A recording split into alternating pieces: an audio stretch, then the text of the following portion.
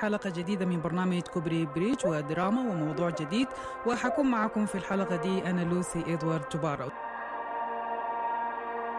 As a journalist, it's really tough to work as a journalist in South Sudan, and then to be a woman, it's another challenge. It's good to have a platform where you can stand and think and say what you think is good. And then for other women to see, okay, Lucy is there and she's doing it. And they say you are a strong person because you're working as a journalist. And then it gives you also another role, you know, to empower other women to come out and speak out, and because they're half of the community and they're the one actually raising the kids, they're the one taking care of the family. What's happening here in South Sudan, I feel sad. I'm really sad and depressed.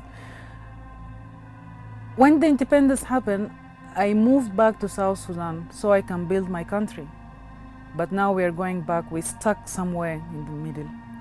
People are displaced. A lot of people are staying inside UN camps. Why? This is our country. We're supposed to go and build, not to destroy. When you you introduce yourself to a person, then they will ask you, who are you? Then they say, what's your tribe? If I'm proud of my tribe, yeah, it's okay to be proud of your tribe and to pass on whatsoever cultures you have. But it doesn't mean that my tribe is better than yours. We're supposed to be one, but right now we are not one. I lost hope, to tell you the truth. I lost hope.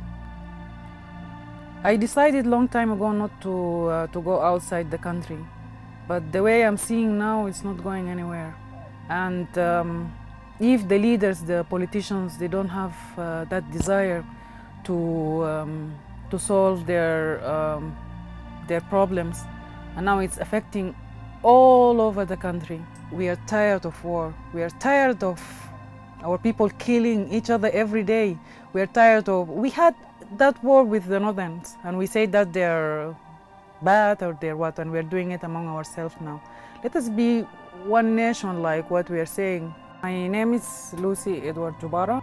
I'm South Sudanese.